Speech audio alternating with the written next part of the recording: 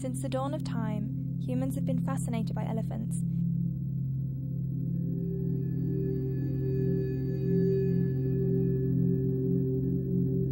In many cultures, elephants were worshipped as protectors and sources of wisdom. Pliny, a Greek philosopher, believed that elephants were the closest animals to humans in terms of intelligence and emotional range.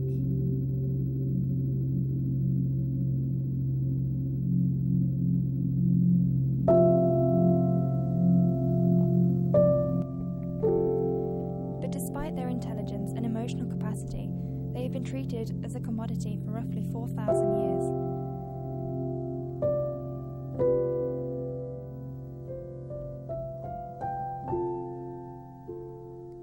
They have become objects of entertainment.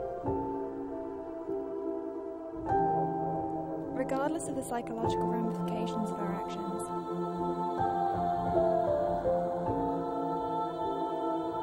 we have come a long way. A very long way. But it's time to remove elephants from zoos entirely. Fortunately, the mentality surrounding the elephant is changing.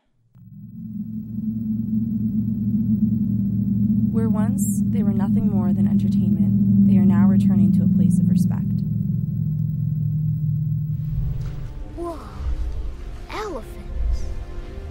Bow your head. Why? Show them respect. The elephants created this jungle. Where they made furrows with their tusks, the rivers ran. Where they blew with their trunks, the leaves fell. They made all that belonged.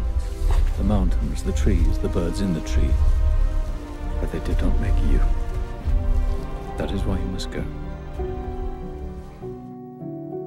More and more, elephants are being portrayed as they truly are, intelligent beings with a full emotional spectrum.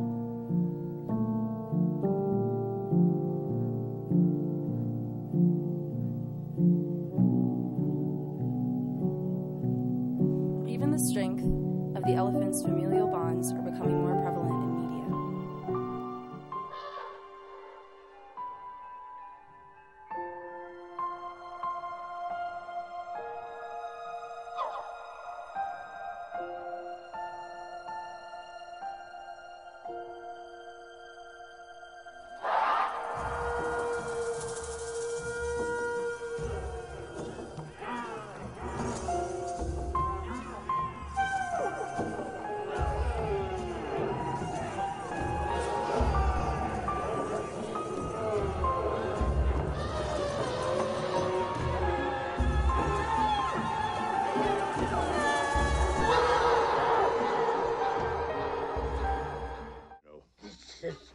Far enough.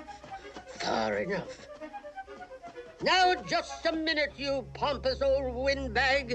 How would you like to have our boy lost and alone in the jungle? Our son, alone. But Winifred, old girl, that's an entirely different matter. Huh. Different, entirely. That little boy is no different than our own son. Now you help find him, or I'm taking over command.